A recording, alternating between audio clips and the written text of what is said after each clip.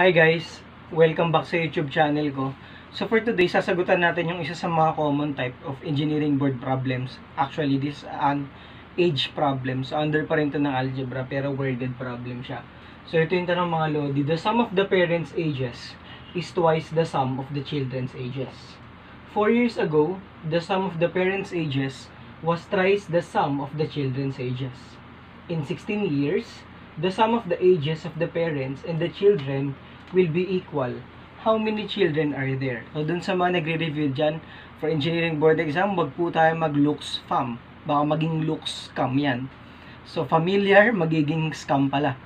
Kasi naalala nyo yung sagot sa problem na to, di ba? 5. O, di mali na agad kayo kasi binago yung tanong. So, dapat mga lodi, basahin maigi yung tanong. Ang mas mahalaga, alam yung process, hindi yung alam yung sagot. Okay? So, let's say, yung P, ito yung sum ng parents' ages. Sum of the parents. Okay?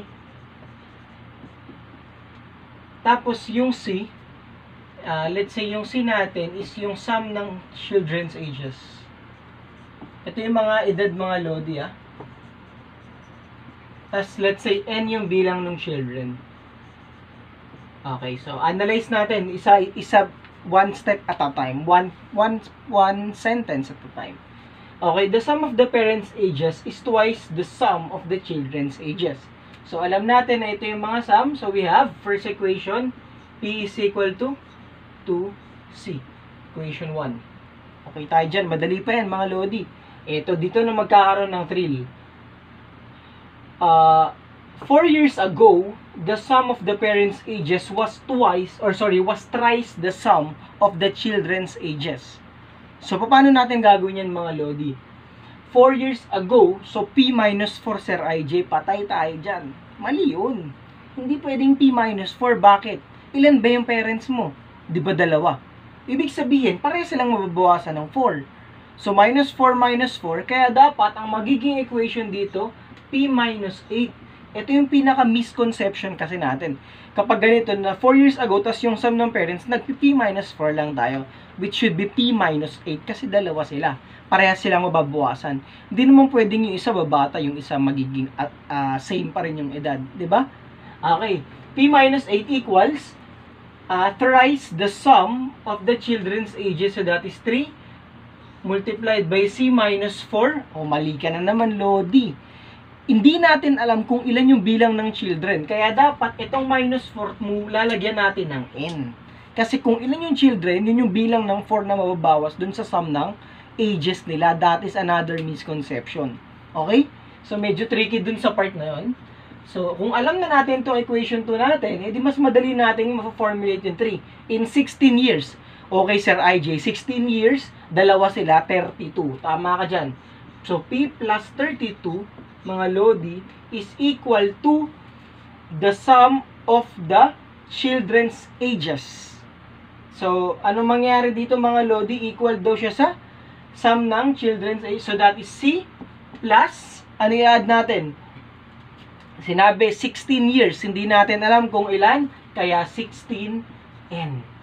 Okay? So, ulitin natin Sum of parent-wise, P equals 2C. 4 years ago, P minus 8 equals thrice 3 multiplied by C minus 4N. Tapos yung last natin, in 16 years, kaya naging 32 times 2 natin, equals the sum of the ages of the parents and the children will be equal. So ito, magiging equal. So C plus 16N kasi may multiplier tayo na N for the number of children. Okay? Then we will solve for N. So itong P equals 2C, substitute natin dito sa pangalawa. So this will be, so magiging 2C minus 8 equals 3C minus 12N. So, sinimplify na ni Sir IJ, baka nabilisan, 3C minus 12N. So, kapag sinimplify pa natin, so we have C minus 12N equals negative 8. Equation number 4. Okay? So, ganun din dito. Substitute natin yung P2C. So, we have 2C plus 32 equals C plus 16N.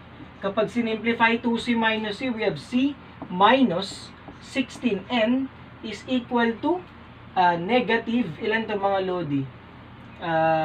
Negative 32, okay? So, nilipat ko lang yung 32.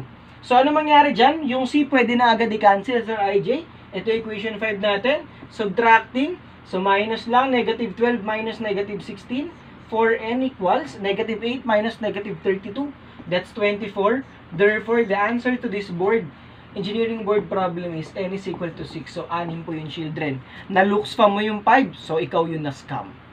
So, yun lang mga Lodi. So, just in case you have questions or clarifications, huwag kayo may mag-comment sa comment section. Salamat sa patuloy na pag-support and sa pag-subscribe sa channel natin. And see you in my next math tutorial video. And bye-bye!